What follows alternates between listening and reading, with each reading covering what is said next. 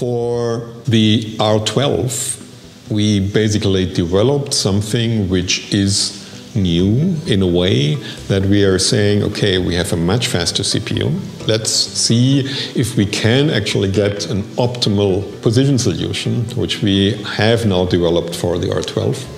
Trimble is designing and building its own boards to do all of the signal processing and all of the computations that go into producing an accurate GNSS solution. This optimal solution is basically based on a large filter base where we are modeling all the error sources in a very proper way. The new CPU power and the possibility to process multiple carriers and multiple GNSS systems in one big filter has actually led to the positioning engine which we have today in the R12.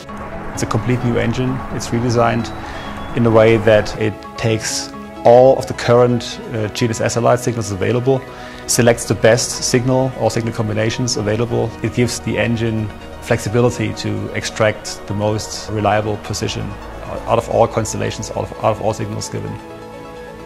Normally when I'm out doing a job, you're planning how you're going to get around and what you can and can't pick up with the GPS.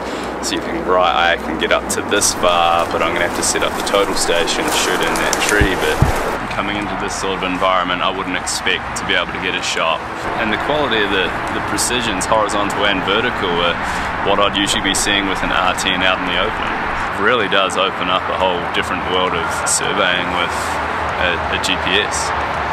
We have actually been able to prove that this positioning engine is better dealing with a variety of different situations where we are under trees, where we are obstructed in a different way.